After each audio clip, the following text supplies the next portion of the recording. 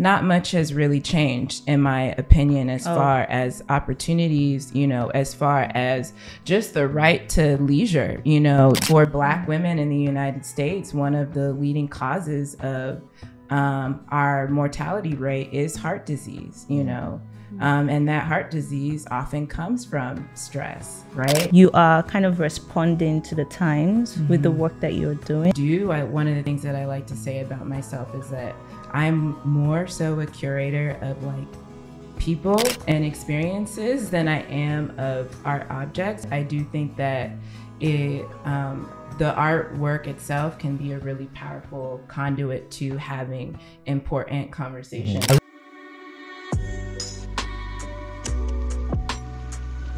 In this episode with Alexandria Eregbu, who is an artist and curator, we discussed women empowerment, women's place in the arts, curatorial practice, African artists, and cross-cultural exchange.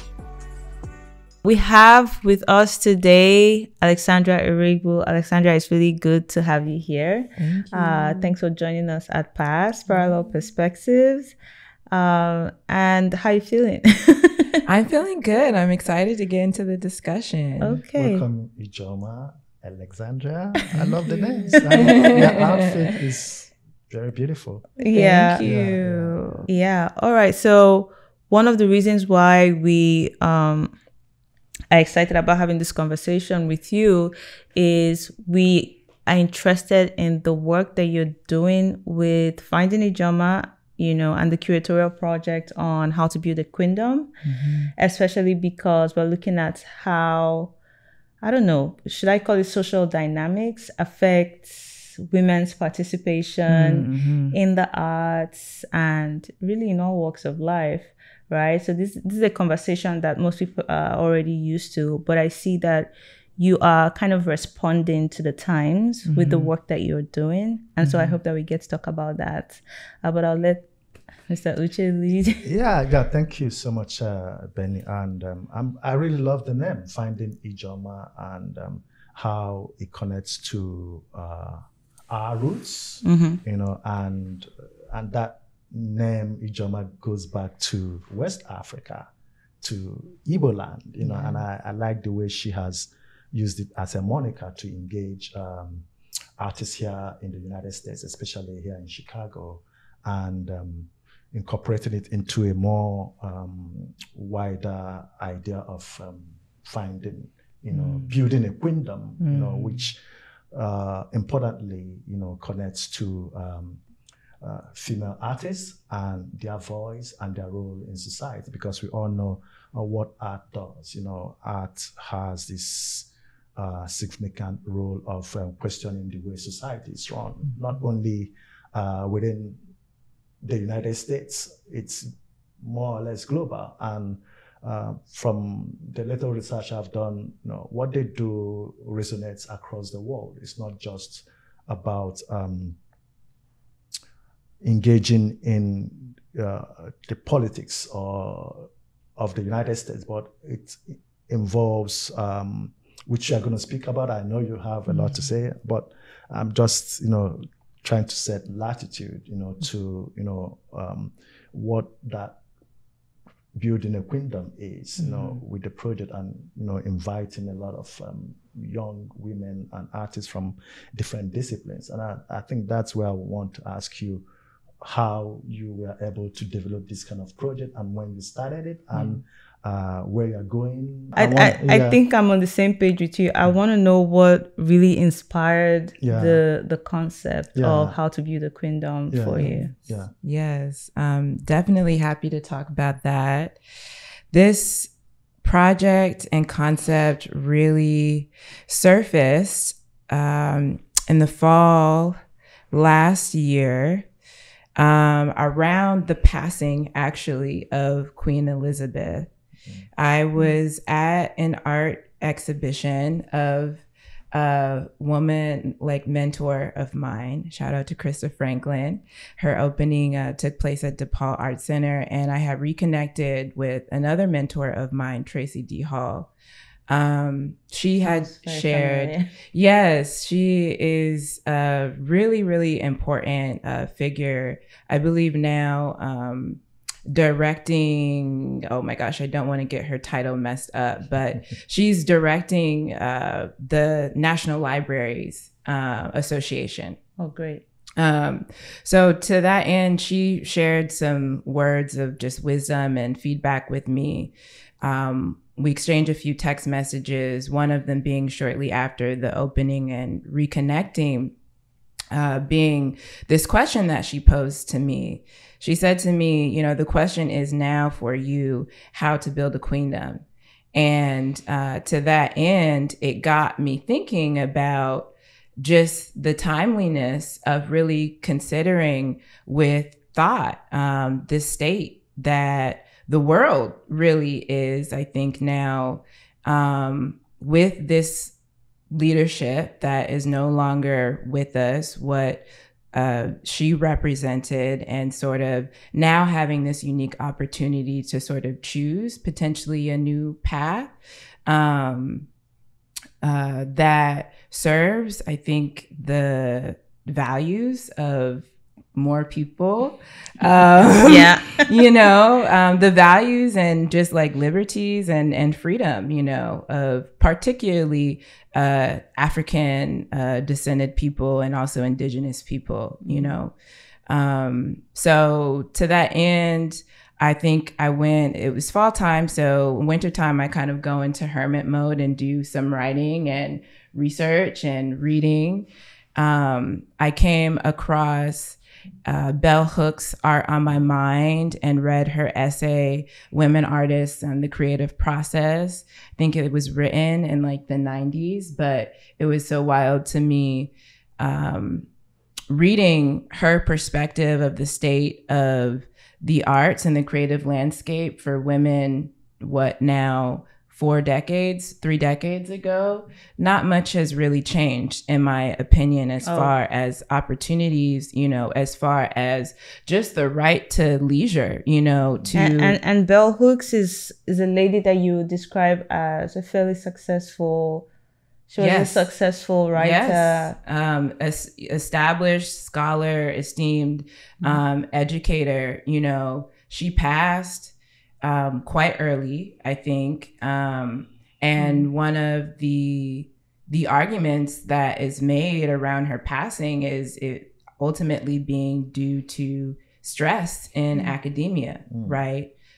For Black women in the United States, one of the leading causes of our mortality rate is heart disease, you know, and that heart disease often comes from stress, right? So these are the types of things that I think about as a woman who, my work exists in these spaces. I teach at a college, you know, I work with young artists of today who want to embed scholarly practice into, you know, their own research and mode of being a practicing artist of today. And, you know, I also kind of work at the intersection of justice as well through my curatorial sort of consulting with other organizations and clients. How did you go about, like, you know, I mean, to fit into the ideas that you started to think about after you went through that, you know, moment with your mentor, and then, you know, seeing Bell Hooks' review on women participation in the creative space. Yes. How did that help you narrow down on who to work with? Yes. Well, I mean, I have a visual arts practice myself. A lot of the artists in the exhibition are my friends or folks that I consider to be a part of my community. I'm pretty familiar with the type of work that they do. One of the things that I like to say about myself is that I'm more so a curator of like people and experiences than I am of art objects, but I do think that the artwork itself can be a really powerful conduit to having important conversations like the one we're having today. So some of the artists, to name a few that were in that show, Krista Franklin was in the exhibition, Shani Crow, Anwulika Anibo, Lola Aisha Agbara, Brianna Clearly, Brianna Robinson, Janelle Ayana Miller, Shaniqua Brooks. One of the things that Amanda Christine Hart. Yeah, the individual artist. Yes, and just to talk about how I was putting together the artwork for the exhibition, I was really looking for, it was kind of a call. I just shared with the ladies like, hey, I'm putting together this first iteration of this exhibition. I am entrusting you all to kind of share with me. We briefly did like studio visits or sort of intake calls. But around this subject matter of queendom, I'm going to ask you all to kind of pitch to me an artwork or two that you feel like really represents this concept or theme. Some of the shared values that came up from this experience existed around our hair, our fashion, right? Lamia Golar's paintings, for example. Oh my gosh, she's a brilliant, meticulous painter of just Black women's portraiture. But she uses this really lovely process of sort of individually painting in almost a musical or sort of rhythmic form, these different layers of the skin. And then she also has a really beautiful way of representing our textiles, our cloths. It reminds me a lot of Ankara, for example. But she's someone who is an artist of African-American descent, has both, I believe, Choctaw and also, you know, of course, West African sort of roots. And her travels and experience across art, beauty, and fashion has really influenced her painting work. So yeah, art, beauty, fashion, hair, intimacy, love. One of the artists also represented in the show was Kyle Joy Brooks, who wrote a book which she considers a Black love story, you know, of Chicago. And the book talks about these two individuals who met in Bronzeville at the Harold's Chicken, and just sort of speaks to the Black culture that exists specifically here in Chicago, and them kind of finding their way together in intimacy and love. I will also speak to kind of Krista Franklin's work. We had two pieces from her, which were these collages that were printed on dye board. Her work really represents this valuing of the esoteric. So we had one piece that was representing the tower and tarot, the traditional Rider-Waite tarot deck, and then also the death card. And so to that end, while we have artists like Andrea Coleman and Amanda Christine Hartz, whose quilts and photography are really speaking to the role of the matriarchs in their family. Andrea Coleman's photography is these beautiful portraits actually of her mother. They're called Aura's Eyes, I believe. And Amanda, her quilts, you have one that she's produced herself and is very much so in the vein and spirit of what you might see coming out of the Gee's Bend region or sort of aesthetic of quilting in Alabama. And then, but she also has a quilt that came from her great aunt represented in the exhibition to kind of speak to that practice that sort of stayed in and passing down inheritance. So sorry to cut in. Ms. Uche, did you have a question? Okay.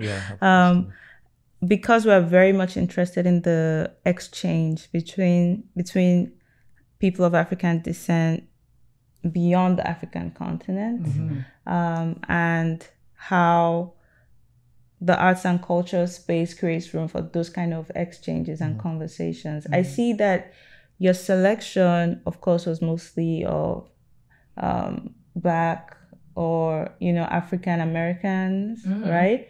Were you also trying to create like a dialogue, or I know you're interested in like collaboration between artists in the USA and artists in the African continent and kind of having, so how did that play out for you through the How to Build a Queendom project? What were you thinking of looking at both aspects of, the two continents? One artist's work who's comes to mind is that of Shani Crow's braided portraits. Are these beautiful, stunning Black and white portraits. She has one piece that's titled Sankofa, and this braided style that is, I guess, commemorating this concept of to go back and get it. Are those the portraits that look like works? I don't know, but they remind me of, I think there's some works that remind me of J. Ojekere. Yes, precisely. Precisely. Those ones. Yes, and that was, when I saw it, I actually thought it was a piece by Ojekere. Yes, and which is so funny. I love that you bring him up, because that was the flyer, or the jumping off point of the flyer for the show is this concept of our hair being one of those forms of expression and a shared value that exists, between Africa and here in the Americas, right? Like we use our hair the same way we use our garments to communicate, how we want to exist or how we exist socially, in community with one another. Thanks for raising the JK, because I wanted to ask that because it's a very popular photographer and that particular image is very popular. And I wanted to ask, in terms of the artists addressing social codes. And I also noticed that most of your artists use the medium of food, like cuisine, the hairstyle and fashion to, communicate their ideas. And I wanted to know if that was, that is intentional, if part of the curatorial order, which you have kind of developed, or is it going to go outside of that order, or is it something that is going to continue over time? And do you allow your artists who you work with come in with their own ideas, for them to begin to, build up narratives within societal happenings, things that happen within, not just in the African American society, but outside of that, circle, even the more larger American society, just like Benita said, even going beyond the United States, the North Atlantic to Africa, even other parts of the world, like, the Middle East and all that. Yes, absolutely. I mean, I do agree. It was maybe said earlier, but the project is certainly not a one-off project. I'm playing sort of the role of facilitator in the sense where I'm claiming to know very little to nothing. And I really want participation to sort of shape the experience. And, I'll kind of sculpt or help to frame what is coming up. But this is an experience that I do strongly believe it thrives off of that participation and multivalence presence of voice and contribution, right? Like this is not a singular experience, right? It's one that I think has to hold multiple perspectives so that as far as, one of the intentions with this exhibition, dream, forum, whatever you want to call it, is to actually use some of the feedback that we received from guests, visitors, and participants to then make a call for change, in the places that we live, work, and play.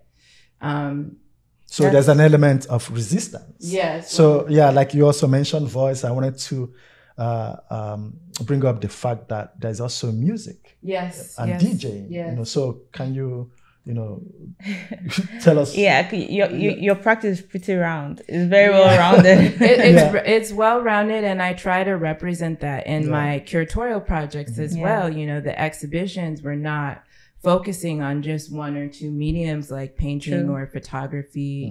You've got installation, you've got musicians, you've got, again, healers, you have folks who work in the food. Ayana Chavez, for example, she was the cook involved in the exhibition who produced this meal for us that was one of the side programmings, right? Yes, precisely. It was one of the culminating programs that we crafted in order to kind of create this intimate setting for the artist participants and some other beloved folks from our community to come together and share in this conversation. In this intimate sort of space and setting. She created this venue that was inspired by, her heritage, our heritage, the artist and the show's heritage. We had like this Senegalese fish and rice dish. The one called chibujen. I don't know if you heard about it. Chibujen, no, this one started, I'm gonna botch the name. It starts, I believe, with the D. My own experience traveling and working as an artist extends to South America, Brazil, India. I recently wrapped up an artist talk at my show Beyond Blue that focuses on indigo right now.